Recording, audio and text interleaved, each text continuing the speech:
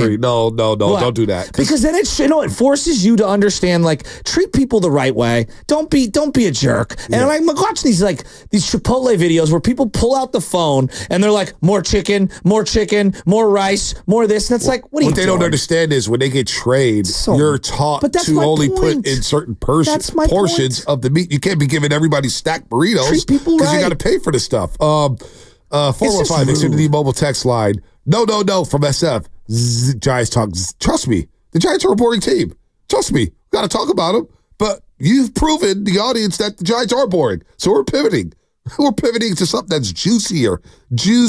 By the way, 95.7 The Game is jacked up this week. Willard and Dibs from 6 to 10. Morning Roast from 10 to 2. Steiny Good from 2 to 6. Presented by Jack's Restaurant and Bar. Phil and Joe, we're going to get to in just a second because Sham Sharania this morning, as we're walking into the studio, it was about 8:30. Shabs writes, as NBA franchises progress into the full week of Las Vegas Summer League at Thomas & Mack and Cox Pavilion, team officials are spending time watching their respective squads, scouting players, and monitoring the league's landscape as rosters round out. The major free agents have been signed, and the remaining tier of available players are resolving their next steps, but larger offseason issues are still outstanding. For the past several weeks, all eyes have been on the Utah Jazz and Lauri Markkanen. The Jazz have operated in concurrent lanes with Markkanen's future, open to listening to trade offers from serious suitors while maintaining interest in keeping him as a franchise centerpiece. And we all know he's eligible for an extension August 6th. The Jazz are in a rebuild, so rival teams have wondered about Markkanen's fit moving forward. Now, Utah officials want to keep the 2023 All-Star and Most Improved Player unless a team truly wows it with an offer. And that's where the Golden State Warriors come into play, Shasky. The Golden State Warriors have been the most engaged team for Markkanen in recent weeks. At least sources tell The Athletic they have discussed a proposal around Moses Moody, multiple first-round picks, multiple pick swaps, and multiple second-round picks. The Jazz, however, have asked for the bulk of young talent and capital the Warriors possess, including Moody, Jonathan Kuminga, who was seen courtside the last 2 nights of Summer League for the Golden State Warriors, and Brandon Podziemski, who messed around and nearly dropped a triple-double yesterday in Summer League, along with picks, which has been a non-starter thus far for Golden State League sources says. So, with that said, Danny Ainge and the Utah Jazz, who we all identified a month ago, Chasky, as a guy who would not be easy to deal with, apparently wants Moody, Kuminga, Podziemski, along with all these picks. So, I'm making this very clear. So, this is all, I want to make, you're saying Golden State would land Markkanen, Utah is demanding, asking, however you want to put it. According to Shams. Moody, Kuminga, and Pods. Yep. Multiple firsts. Yep. Multiple pick swaps. Yep. I mean, I was born, a while ago, but not yesterday. What? Danny Ainge doesn't think that. This is an overpay of all overpays. I agree. I mean, Herschel Walker on line 2. I mean, geez Louise, what are we doing? Like, he's a good player. Like, right. I want to make that very clear. Markkanen's a very good player. Pods and Kuminga and Moody. Like, and Moody's not getting you Markkanen. We all acknowledge that. Right? No. Like, and Moody might develop into something unlikely, but this is Moses he might Moody develop into something that's wanted. Are we sure it's Kuminga and Pods combined with Moody? That's what Shams is reporting. So is that a non-starter for you? Absolutely. Yeah. And it doesn't surprise me because this is Danny Ainge we're dealing with here. Danny Ainge is not settling for a couple picks and like Chris Paul or Andrew Wiggins when Chris Paul was around. I always thought Danny Ainge will try to gut your roster and take your picks. And he's going to try to sell, high for Lauri Markkanen. And I don't even know if Lowry's that good. Is he that good enough to change? Like, this is a package to me where it's like, am I getting Giannis? Am I getting Embiid? Well, am I getting a big boy? Is Lauri that much of a big boy to trade Kuminga, Pods, and Moses Moody? Or, as Warrior fans, are we overrating Brandon Podziemski? Or Kuminga? I do find it odd, the infatuation with Pods. I think he's a good player. And look, at one point in time, if you would have said, Joe, what exactly do you think Steph, right? But there was a point in time where we all didn't know what Steph would develop into. And someone's driving around like, I knew he'd be. No, you didn't. No, you didn't. No, you didn't. You're lying. Trust me. You're Trust lying. me. Yeah. Nobody knew that. Like, no one did. We all loved Monte. It was pretty unanimous, all right? Now, I think it was a little more split on the Clay for Kevin Love deal. Like, that felt a little more even. Nobody thought Steph would develop. He's the outlier of outliers. That being said, like, that's why I asked you last week, like, what is Podziemski's ceiling? Like, I don't know. What position is he? Well, he's a combo guard. Okay. And he's a baller. He's going to have the ball in his hands. Okay. He can play, and it looks like he's trying to work off playing off the ball. A scrappy hustler guy? Scrappy hustler guy, but what else is he? I don't know what else he is. So, like Steph Curry. He's working on getting stronger, right? You see the dunk yesterday. Yeah. He's working on his jump shot. He's working on taking care of the basketball. Ideally, on this team, I see him running the second unit, but we had him on Friday. And I asked him, I said, what's more important to a player? Is it finishing or starting? He's like, I want to finish games. Yeah, okay. So if you're in that Final Five lineup, I don't think so. Okay, is he an elite passer? I think he's a very good passer. Okay, good. Good. Can he be elite? Maybe. Okay. It's only been 1 year. Is he an elite, any level scorer? How about this? I'll say this. Because Steph, I can hang like, he's such an outlier. Right. He was one of the greatest shooters. Even early on, you go, wow, this guy could shoot. Right. We didn't know he'd develop his entire all-around game. But he had that one singular defining skill set. I think Pods is a really good passer. He's a really good rebounder for his size. His IQ, I think he has a really good IQ. He's also 20. He's 20 years. He's very young. He's very young. So I don't know what his ceiling is. Like, if you ask me right now, who's got a better ceiling or a bigger ceiling, Kuminga or Pods, I would probably say Kuminga. Why? But Pods, why do you say that? Because 6'8", wing defender, when now everybody wants a wing defender, has a potential to be a really good two-way player, can get you to the free throw line, can make things happen, can wreck a game, right? It's a game changer. Pods, is he a game changer? I don't know. Elite athlete. You got to have athletes. Is Pods an elite athlete? Not yet. KDB, I don't know. But to me, this trade is way too. When you add in Pods, Kuminga, and Moody, and the picks, yeah, that's a little much. For Lauri Markkanen, like, if they make this move right now, Shasky, how much better are the Warriors? Well, my next question would be, where are you going to get any, like, good value of players making very little to help contribute? We find year after year, you got to have some depth. Right. No one's saying you got to be 10 deep. Right. But you can't be 3 deep. No, you can't be 3 deep. I mean, you can't just roll in like, okay, we're going to have basically, you're going to have the bag man, a.k.a. Wiggins, right? And I mean brown bag over the face man, because I don't know whether he's going to actually show up or not. And then you got Markkanen. What? You trust him? I'm kind of leaning towards trusting him again. I feel like Wiggins may have I'm a sucker for it. I think Wiggins going to be all right. I mean, is Wiggins wearing the brown bag, or are the fans watching him put the brown bag? That's a great question. I mean, what are we doing? I did see a funny I love how we get removed and we talk ourselves into like Wiggins could come back around. Man. No, he's not. We just did an hour and a half. Lucky to get 2 months out of him. We just did an hour and a half on Giants baseball. We've talked ourselves into them maybe competing. 510 Xfinity Mobile text line. Tell Age is Dunleavy, not Mike Ditka.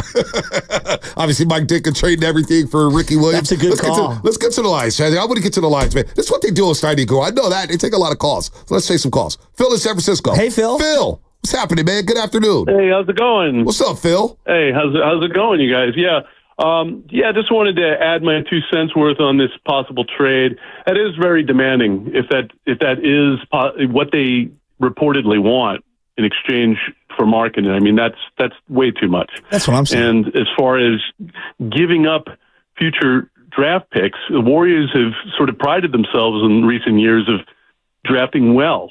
You know, drafting a lot of good players that turned out great, starting with Stephen Curry. So I wouldn't, it'd be kind of foolish to do that and to give up Podziemski in addition to Kuminga and Moody. I mean, that would be a mistake as well, I think. What do you think, Phil, about Phil? Real quick, what do you think about Podziemski? Shasky just asked me his ceiling, and I really don't know. He said he's only 20 years old. He's a good player. X factor kind of player. That.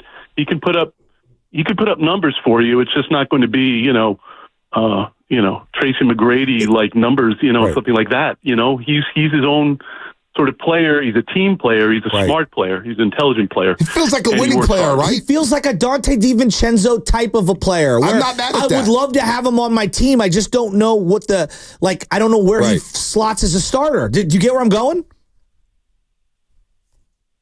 I get where you're going, Shasky. Phil, good call, Phil. Let's go to Joe in Burbank. Joe, what's happening, man? You're on Steiny Guru / The Roast. What's up, Joe? What's up, dog? taking my call, guys. Great show as always. Thank you. Hey, I'm with the fans. That's way too much for Markkanen. If you're going to overpay and you're going to give that much up, geez, you could have went. First of all, I don't think Markkanen is that good. But if you're going to give that much up, you should have went up. You should have tried to get in on the Mikal Bridges deal. Yeah.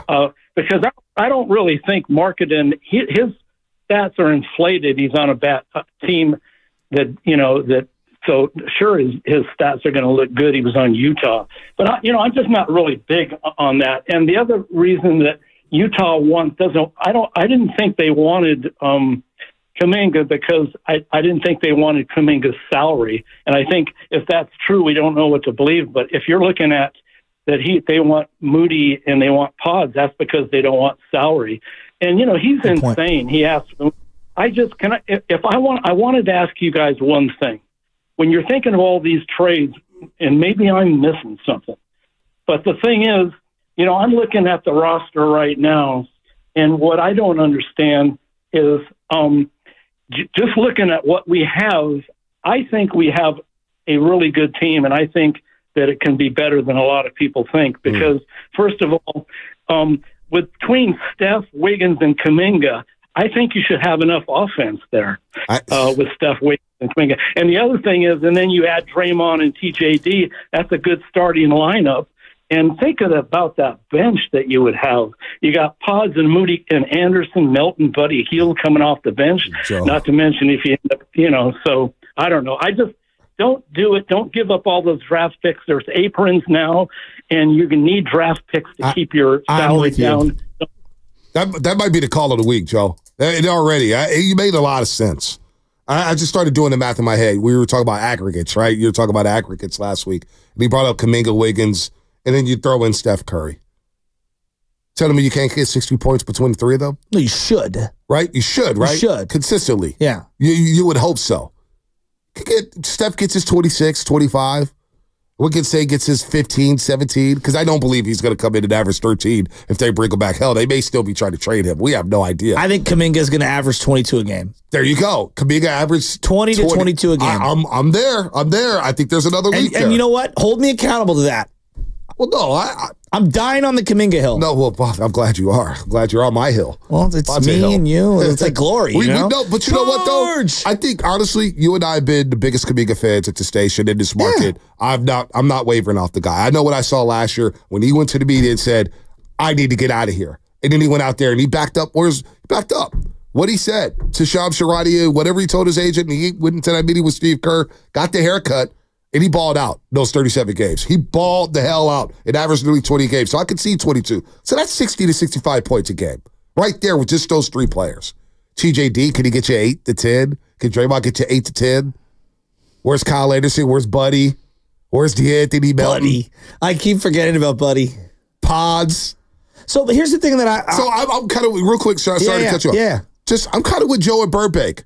If you don't make this trade, like if you make the trade for Markkanen, I don't know how much better it makes you. I think with this current roster right now, you're as good as you would be with Lauri Markkanen by giving up all those assets. Well, and you're gutting what would be the rest of your bench for next year, and it's really late in the process. Who are you signing to replace some of these spots? Right. There's not a lot out there. Not a lot out there. There's nothing out there. Love me. Who's the remaining free agents? I want you to look that up. But Who's out there waiting? Here's the thing. If Utah wants Kuminga and Pods, right? Doesn't that kind of tell you those two are coveted? If Danny Ainge wants those two, why would I give up those two making what they're making at the age of where they're at when I know that he's going to pay Kuminga? Like, if they're acquiring Kuminga, they're probably paying him. That's what the GM on the receiving end is thinking. They're not going to, let him go through it.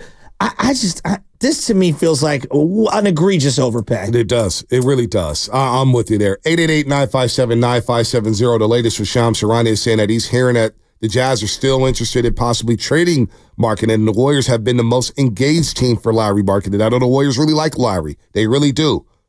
But the Jazz have asked for Pods, Moody, and Kuminga, along with picks, which has been a non-starter thus far for the Golden State Warriors. So I got some lists here, guys. We got Tyus Jones still available. He's kind of like the top guy right now. Backup point guard. He was good. He kicked. He had a great year. Tyus not bad. With Ja. Tyus not bad. Gary Trent Jr. That's another one. People are monitoring him. He's a shooter. Yep. Spencer Dinwiddie, who was a net and then was a Laker for a little bit last year.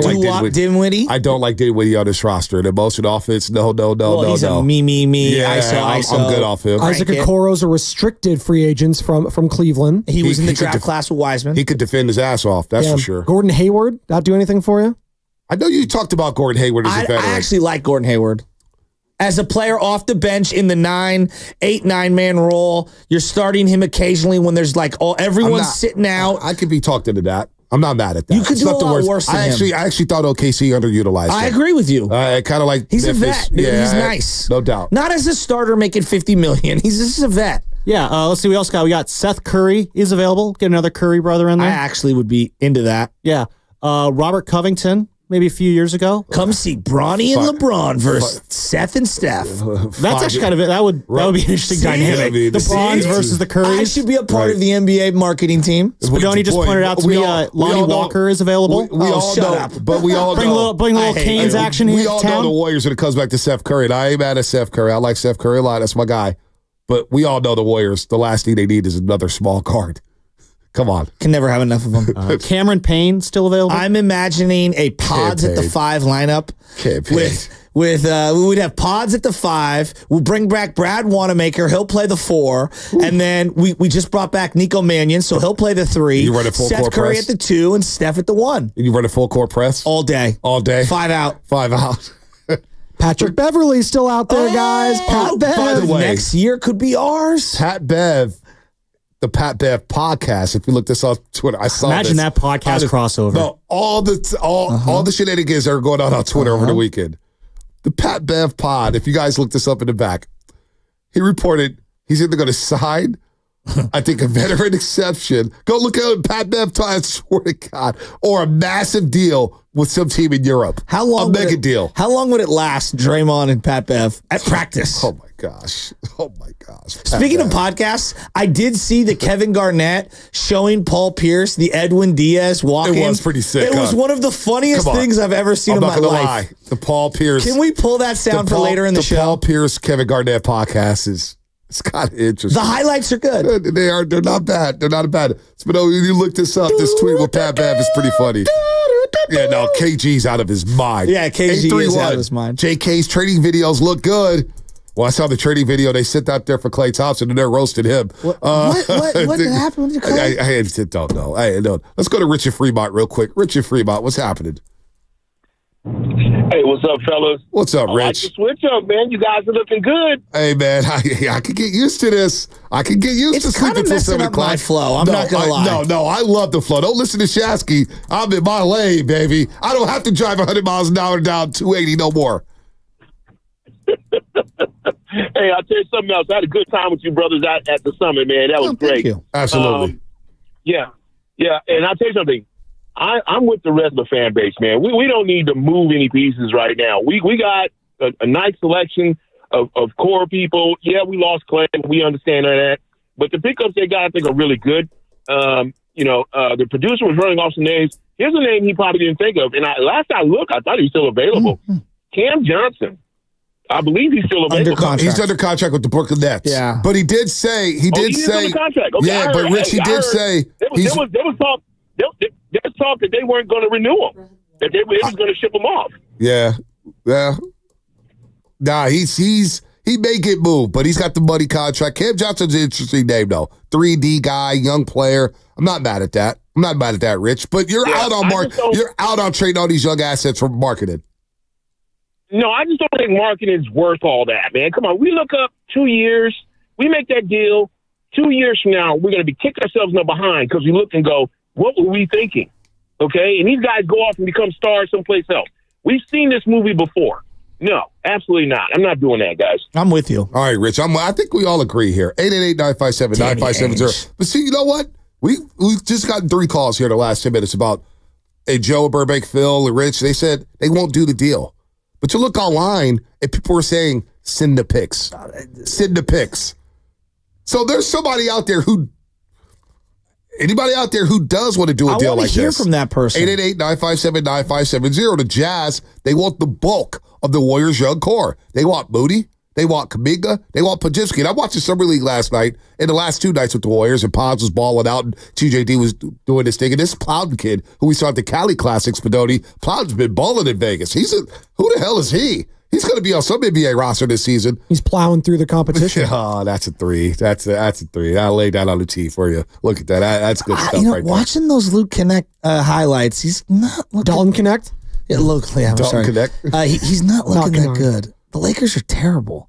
What, you don't think he's looking that good? He had 25 the other day. Yeah, I think he looked great. He looked all right. The rest of the team around him is horrible. Yeah, you can't, remember Summer League, you're playing with a lot of guys who are selfish. I know. I thought he was going to be bigger. I don't know why. No, he looks pretty big on the court. Like I didn't know he can actually drive to the rack as much as he was trying to do, because I think he's trying to work on some of the stuff. I like his mid. He got the mid. But I'm just saying, I don't know. I thought he would dominate. Listen, Summer League has me thinking Kevin Knox has a future with the Warriors. I've always been a Kevin Knox fan. Always. Even Mark Jones on the broadcast in Torresburg. Mark Jones is like, I still think there's something there with Kevin Knox. And in my head, I'm thinking, no, he might be right.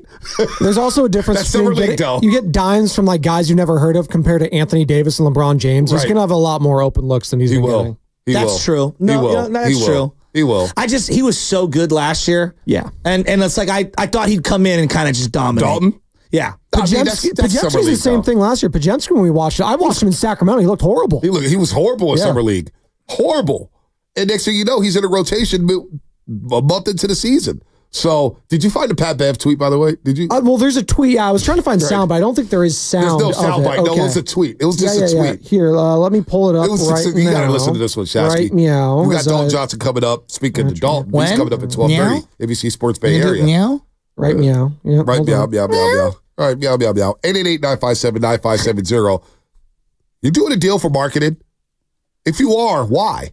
Do you believe in JK and Pods and Moody in their futures with the Golden State Warriors? Or do you know what? You just say the hell with it. Let's go get Lauri Markkanen. And what difference is Markkanen making if you do trade this young core? That's a lot for Lauri Markkanen. That's a lot. When was the last time anybody traded this many in the Bay Area, traded this many young players for a guy who's kind of more in his prime? Like, I know the Evan Longoria deal is one that comes to mind. The McCutcheon deal, it comes to mind. But Brian Reynolds and Christian Arroyo weren't in the actual bigs at the time. They were in the minor leagues, and it was one player, essentially.